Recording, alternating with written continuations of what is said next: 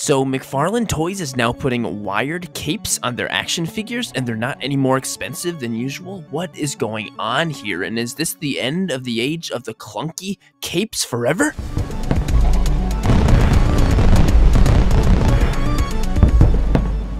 So McFarlane is now coming out with wired capes. This is crazy news. I never thought we would ever get something with wired capes on, you know, the average $20 to $25 action figure, and here we are. It's the dawn of a new era. So typically with McFarlane figures, you'll get like a Batman or a Superman. You get the clunky, you know, thick plastic or rubber, whatever it is, cape, which isn't necessarily a bad thing. It just kind of comes with the territory of buying a figure that's at the $20 price point, and you know, that's fine. You can always go and make your own custom one, like I did over here. I made a whole video about how I made this custom cape for my Pattinson Batman back in the day. And you know, it's not the best. I'm not a professional at this kind of thing, but I think it came out pretty good. This right here is the McFarlane Toys first appearance of Batman from Detective Comics 27, you know, the classic first appearance of Batman. And this one's got a wired cape. This was actually sent over to me from McFarlane Toys. Thank you so much, McFarlane Toys. They sent me this along with a bunch of other really great figures, like this Azrael Batman from Night's End. Like, this is an absolutely sweet looking figure. We get the Batfleck figure from my favorite movie ever, Batman vs. Superman.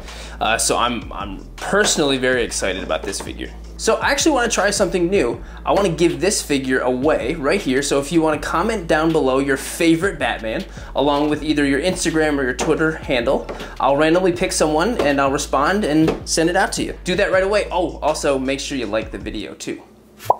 Okay, let's hurry up and open this guy up so we can check out how nice his cape is. Oh, we might have a little bit of a loose hand going on here. So if you're interested in picking up any of these guys here in this video, I'll have the links in the description so you can grab these guys for yourself, because man, they are some good looking Batmen. These are some good looking Batmen. Man, I'm finding it hard to believe how we get a figure that looks this good, comes with 4 extra hands, a wired cape, and then all the other goodies, stands and card, like all for $22.99. Like, I don't really get how they're able to do that and make a profit from it. It's kind of amazing. I mean, the figure alone looks good. The paint and the proportions look really great. I mean, it's nothing totally different than the typical McFarlane. So the one thing I'm noticing about the cape itself, and I think it makes sense, is it is definitely a cheapish kind of material. It's almost like a plasticky type of fabric. If you feel this and get one of these for yourself, you'll know what I mean, but it kind of works. I like that because it still keeps these folds very well. Like, there's very clear like folds along the cape, and I think that is cool and it looks good. So because how plasticky it is, it's gonna always keep those like those very defined folded creases in the cape. So I read like Detective Comics 27 a long time ago just because I wanted to see what the first appearance of Batman was like, and it was very goofy, but I don't remember what this is from. I don't know if this is like the murder weapon in whatever case he was solving at the time. I don't remember. Somebody please let me know. All right, let's see how we can pose the cape. All right. Wow, that's incredible. It looks so good. It looks really good. I like how stiff the cape is, because if you get really nice soft fabric, it kind of flumps down a little bit, and because it's so thick like this, it stays stiff in the air and it helps with posing even more. I also want to give a shout out to these extra hands. Like, extra hands are huge, so that's like the best possible accessory I could ask for. Man, this is just crazy to me that these capes are on here. I never would have thought we would ever see wired capes on this price point for figures, and I'm so excited. There's definitely a few other McFarlane figures, Batman, coming out very soon, or that are already out, that have the wired cape. That's really exciting.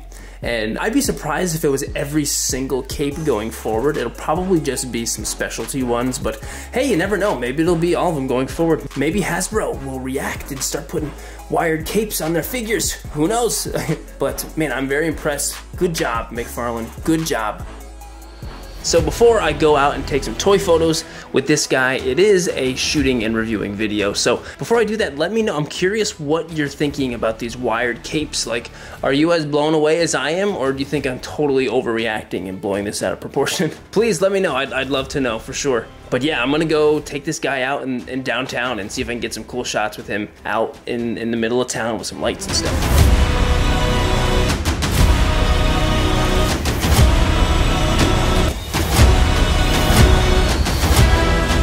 Okay, so I'm out here in downtown Cohoes, New York.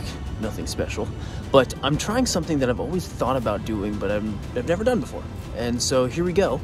Let me show you what I've got.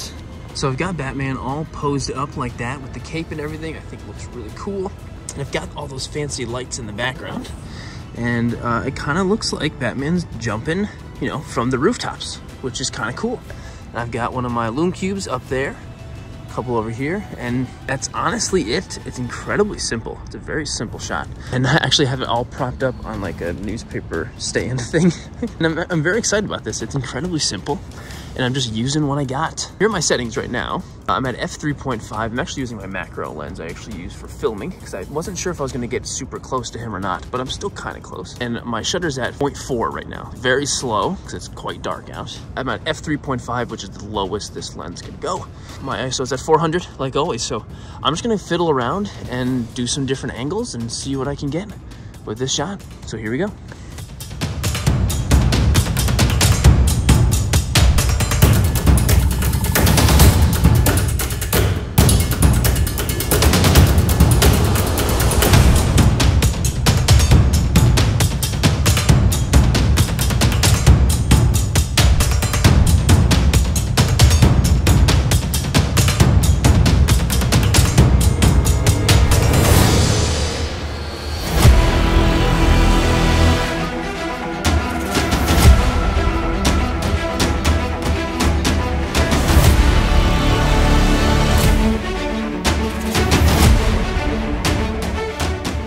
Having a wired cape on an action figure really makes a massive difference, and I'm really impressed and so happy that McFarlane is doing this, and I think this might even change the standard for action figures in general for us collectors. I can't wait to see what happens going forward. Let me know what you think about this. Are you going to get one of these? I'd love to know.